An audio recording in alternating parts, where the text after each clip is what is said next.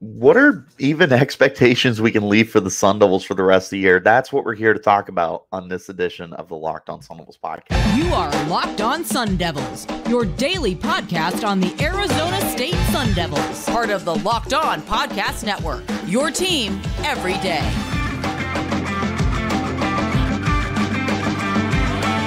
Welcome back to the Locked On Sun Devils podcast, part of the Locked On Podcast Network, your team every day. My name is Richie Bradshaw, and I will be your guide for everything Arizona State Sun Devils. Thanks, as always, for tuning in, making us your first listen of the day, and a shout-out to my everydayers who are here every day. Wherever you get your podcast, hit like, subscribe, turn on notifications so you get an update whenever we post new content, and stay in touch with that content by following me on Twitter at RichieBrads36 and the podcast as well at LO_Sun Devils. Today's episode is brought to you by Bird Dogs. Go to birddogs.com/lockedoncollege or enter promo code LockedOnCollege at checkout for a free water bottle with your purchase. You won't want to take your Bird Dogs off, we promise you. Guys, it's going to be a dreadful rest of the season. I'm not going to lie to you. I am a diehard Sun Devils fan. I like to think that I kind of balance the analytical side with the fan side of this podcast, right? I love this team to death, and I will go to war for the Sun Devils, and I'll go to war for Kenny Dillingham, and I'll go to war for just about anybody else on this team. Brian Ward, Jaden Rashada, the playmakers on offense and defense. Like, I love this team, but we also have to understand this is not a team that is built to win the rest of the season with the stretch that we have. And we'll get to the record towards the end of the podcast. But right now, we need to talk about setting expectations, both offensively and defensively, before we can get to a record prediction. We're going to go ahead and start with the offensive side of the ball. And look, there's really just one or two major things to focus on here. We could talk about the offensive line. We could talk about the run game. We could talk about the pass catchers and just about everything else. However, there really is just one thing that we need to bring a lot of focus to, and that is the quarterback play as well as the play calling. I said one thing, but I meant two things. Just ignore me. The quarterback play and the play calling is where our attention should be driven for the remainder of the year. Jaden Rashada is out 4 to 6 weeks. Kenny Dillingham said in a press conference at the end of this past Saturday's game against Fresno State that the red shirt is a very real possibility for Jaden. He's played 2 games this year. He's going to miss half the season in a worst case scenario. In a best case scenario, he's only going to miss 5 games out of 12. I would anticipate that they probably will get him back out. I just don't know if he ends up getting shut down for the year. It really just kind of depends on how the rest of this progresses. But even beyond Jaden, you've got Jacob Conover, Trenton Bourguet, and Drew Pine. You need to see progress with those guys. It does not matter if they show you that they can be not franchise, but like faces of the program for the next however many years. They don't need to be that because that's what you have Rashada for. What you do need them to be is serviceable at a minimum. And what they showed you against Fresno State did not indicate that they can get the job done. It didn't matter who it was under center. Bourguet didn't look great when he was out there before his injury. Drew Pine looked dreadful. And that's, putting makeup on a pig, honestly, if I'm going to call it that. Jacob Conover looked equally as bad as the rest of the guys. Nobody looked good. And that just can't happen. That absolutely can't happen. Even for a team that is rebuilding, you've got to be better than that. You have got to get better production from these quarterbacks. At the end of the day, even if these guys still are more interceptions than touchdowns kind of thing, because I don't know that we can expect them to be above average at this point. But even if it's that, you still need to see that these guys are capable of running an offense, that these guys are capable of stepping up in the absence of Jaden Rashada, that these guys are capable of doing just enough to get everything else going. You know, if the run game gets going, like we have seen it is capable of, it takes a lot of stress off of these quarterbacks. If these pass catchers are able to consistently get involved, and it's not to the fault of them, we'll talk about that in just a second, then they're doing just enough. That's what you're looking for out of these guys at the quarterback position. It doesn't matter if it's Conover, Pine, Bourget, Richie Bradshaw, whoever else. You just need them to be able to run the offense efficiently. But the best way to do that is with play calling. And right now, their play calling on offense has been really bad. Call it as it is. It has been bad. And that's got to change. Kenny Dillingham said in the press conference that he wants to be a little more hands-on and get more involved. Now, whether or not he's going to be the full-time play caller is yet to be seen, but I definitely anticipate that he's going to have his fingerprints on this offense a lot more than what he previously had, because I think that he put a lot of trust in Beau Baldwin and the rest of the guys to be able to get that job done. And they just have it. Kenny Dillingham, on the other hand, is a mastermind offensively. He's gotten a lot of work done wherever he's gone. Florida State helped Jordan Travis to get to where he is. Auburn and Oregon helped to get Bo Nix to where he is. Memphis was able to get a lot out of Brady White and did a lot of learning under Mike Norvell. Like, he has done so much growing since he started getting into the coaching atmosphere. And now he's at Arizona State, and you've got a team that could potentially really start to get the ball rolling here. The best way to do that is to allow him to get his hands on it and allow him to start morphing and shaping this team into his image. This is a very important thing, in my opinion. I know there's some people that think that head coaches should stay head coaches, but there's also guys that you just need them to be able to call certain plays or borderline be the play callers. And we're already 3 games into the Kenny Dillingham era. We're already at a point where we feel that going with Kenny as the full-time play caller is probably the best decision this team can make. I don't know what that says about everyone else, but I think it's the best thing we can do moving forward, because the offense has been bland, it's been inconsistent, and it hasn't been able to get going the way that we would like it to. So this is where the changes need to come in. This is where we need to see the growth moving forward. Hopefully that is the case. Remains to be seen. But that's pretty much where I'm sitting at when it comes to the offensive side of the football.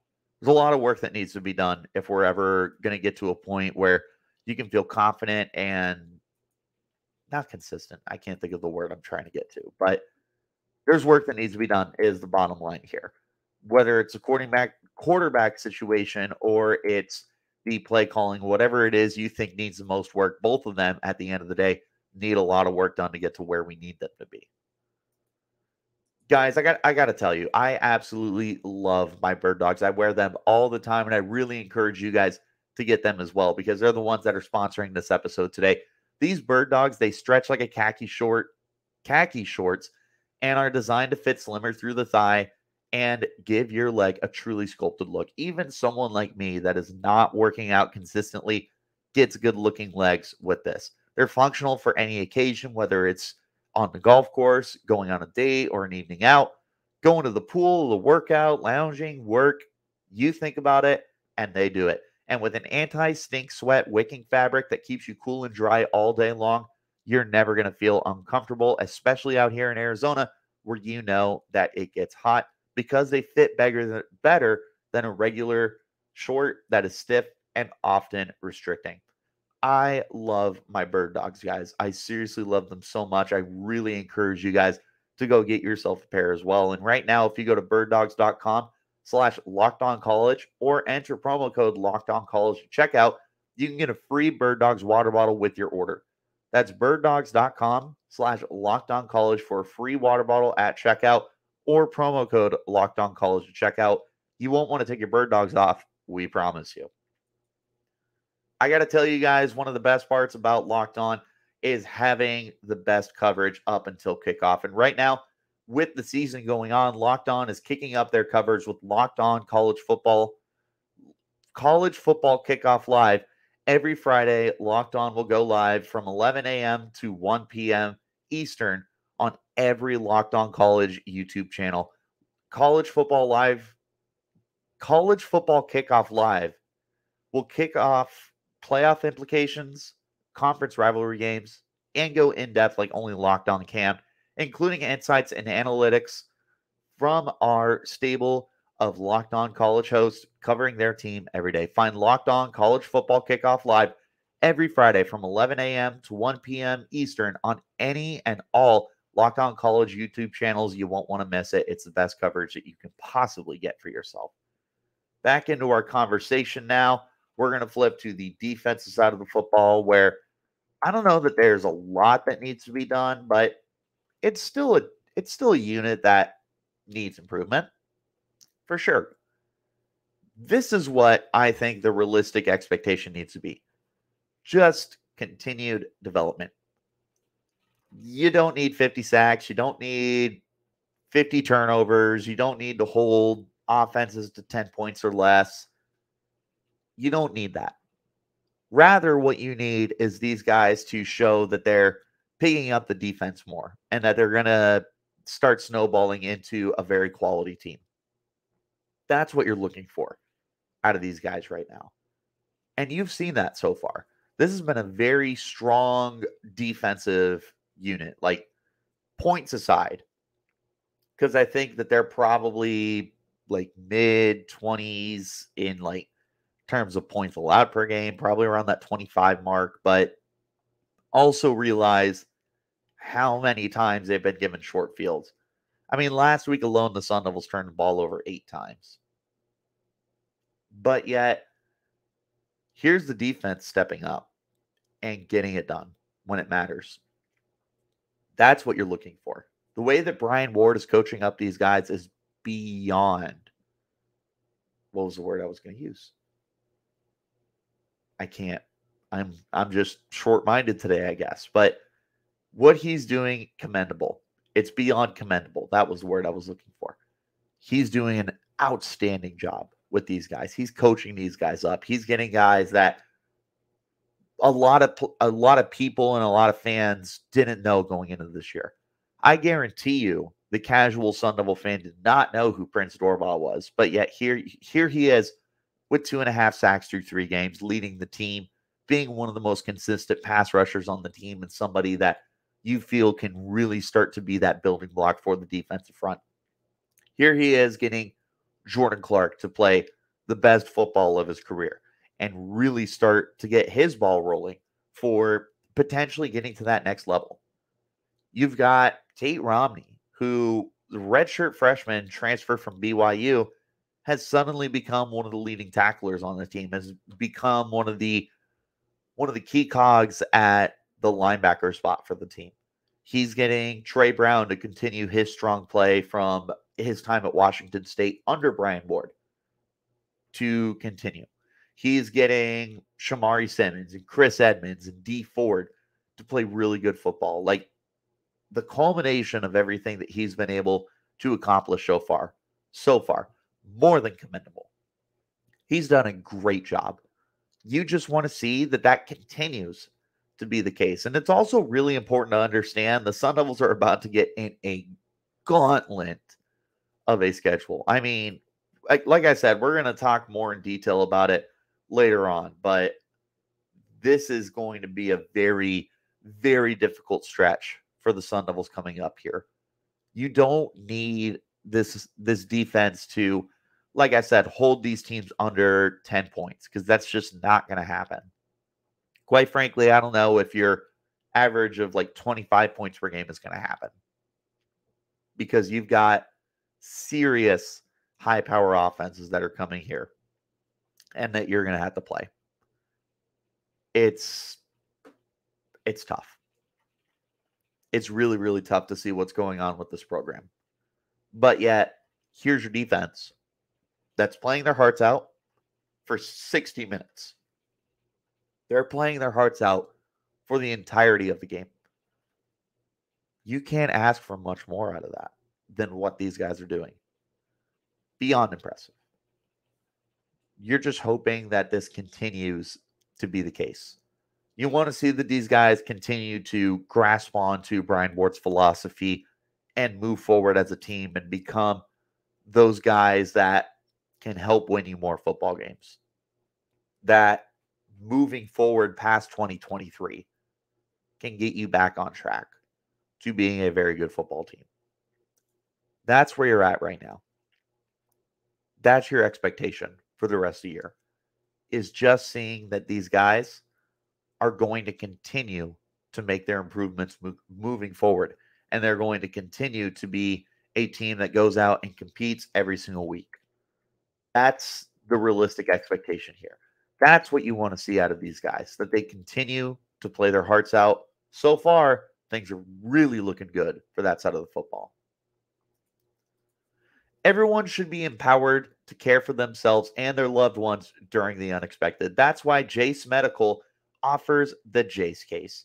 The Jace Case provides 5 life-saving antibiotics for emergency use and gives you that peace of mind so that you're not just hoping that you have access to the medication that you need in an emergency. Jace Medical makes sure that you have the medication in hand. Jace Medical is simple. They handle everything from online evaluation to licensed pharmacy medication delivery and ongoing consultation and care. So don't get caught unprepared. Save more than $360 by getting these life-saving antibiotics with Jace Medical, plus an additional $20 off when you use the code LOCKEDON at checkout on jacemedical.com. That's Jace, J-A-S-E, medical.com, promo code LOCKEDON. One more time, thanks as always for tuning in. Wherever you're getting your podcast, hit like, subscribe, turn on notifications wherever you're getting your content. Let's talk about the rest of the schedule. It's brutal, you guys. There are 9 games remaining, all Pac-12. 7 of those teams are ranked. And of those 7, you are playing 7 in your next 8. There's no break. You have number 5, USC, coming to town this weekend. The following Saturday is your first road game at Cal. Cal is very quietly 2-1, by the way. And then you have 6 consecutive ranked games before you end the year at home versus U of A. I don't know that I could think of a tougher schedule that the Sun Devils have had in the last however many years. And for a team that's rebuilding, man, that's tough. That is tough to have to go through that. I don't know how you're going to go through and win a game, honestly. And that's where we'll pretty much start and end this conversation is there a win in sight? If I'm being completely honest, I just don't know that there is. I don't know that there is a win remaining on this schedule. But let's go through it. Home this week versus number 5 USC. That's a loss. Through and through, that is a loss. You're not winning that game. At Cal, plausible. Winnable game. But again, they're 2-1. They're playing a lot better football than anybody would give them credit for. They have really played their hearts out in the games that they've been in. I know they were very close against Auburn and very easily could have started the year 3-0. But they're getting quality play on the offensive side of the football. They're playing very good defensively. I know that Jaden Ott is one of the best kept secrets in all of college football at the running back spot. I don't feel good about that game, especially in Berkeley, but hey, it's winnable, I suppose. Back at home versus Colorado, I'm saying this is winnable, very much, quote unquote. I'm very, very skeptical. The only way that this would be even remotely winnable is if Colorado takes a slump the way that some of us believe that they could. I don't know that they're gonna. They're playing really, really well. And Shedeur Sanders is legitimately putting up a Heisman campaign. You won't have to play Travis Hunter more than likely because of a very, very dirty hit that he suffered versus Colorado State. But if they were to regress, maybe you have a chance. Probably not. On the road in Seattle against number 8 Washington. Loss. At home versus number 21 Wazoo. I don't like that game. They have played us very well over the last 10 years. They're winning pretty consistently over us. I would take Washington State. Cam Ward has played very good football. Speaking of Cam Rising, at number 11 Utah. Even if Rising isn't back, that's a loss. That is pound for pound one of, if not the best teams in the Pac-12. That's a loss, especially in Salt Lake. Then you head to Pasadena to play number 22 UCLA. Maybe. Because they're definitely on the decline, but they're also playing very good football. Like that's a team that you should not be sleeping on. They're obviously ranked for a reason. Dante Moore is playing like the best freshman in college football right now. That's a loss. More than likely. It maybe, but very minimal chance. Home versus Oregon. Number 10 Oregon. It's a loss. Before the season, I predicted that would be a win. Just kind of on the logic of the Sun Devils are going to be better than we think they are, and maybe Kenny Dillingham gets a win versus former employer. It's not happening. And then you end the year at home versus Arizona. That is the only game that I could realistically see you win right now. And the reason why is because of the rivalry factor. Those two teams play each other. You throw the records out the door. That is a 0-0 team that are going into that game. That's a winless team and a undefeated team that go into that game. That is the only game that I can realistically see you win right now. Simply for those factors. Talent-wise, as much as it kills me to say it, U of A is the more talented team. I just think that from a rivalry standpoint, maybe you have a chance. If we're being honest, no, you don't. This is more than likely a 1-11 football team, whether you want to admit it or not, because I know there's going to be people in the comments who call me pessimistic and people who say I'm too hard on this team and people who will rip me a new one. That's fine. Do it. If the Sun Devils win more than 2 games this year, I would be ecstatic. But I really don't think they're going to. And I bleed maroon and gold. I would die for this program. I just don't know that they're going to be able to accomplish that. But again, rip me if it would make you feel better. You can sound off in the comments. How many wins do you think we're going to get by the end of the year? I'm saying we get 2 wins. Hopefully we get more. But that's all I got for you guys on this edition of the podcast. Thanks as always for tuning in. Wherever you get your podcast, hit like, subscribe, turn on notifications so you get an update whenever we post new content. I will see you guys very soon. Spencer McLaughlin will be joining me tomorrow. Till then, you keep it locked right here on Locked On Sun Devils.